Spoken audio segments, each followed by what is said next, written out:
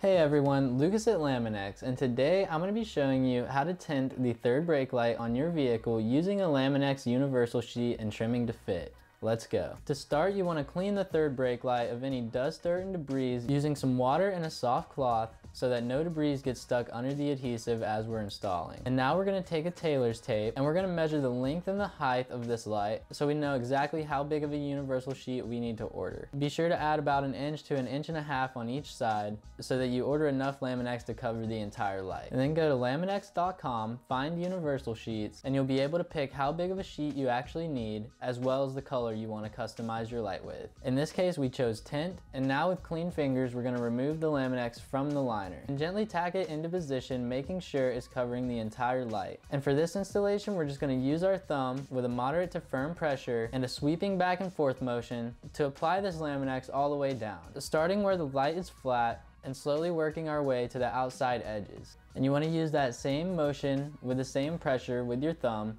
to apply the top and the sides of the Lamin-x down. Then we're going to take our trim tool and start trimming away the excess Lamin-x, making sure that you don't use enough pressure to actually damage the light or the paint underneath the film. And now our universal sheet is pretty much installed on our third brake light. However, we do have a few more places we need to cut out to finish the installation on this light. Once again, we're making sure we're not actually using enough pressure to damage the light underneath the film, but just enough pressure to actually get through the film. And now your universal sheet is fully installed and your third brake light is tinted. If you would like to see what else you can do with a universal sheet, check out our other universal sheet videos. Thanks for watching and have a great day. Take care.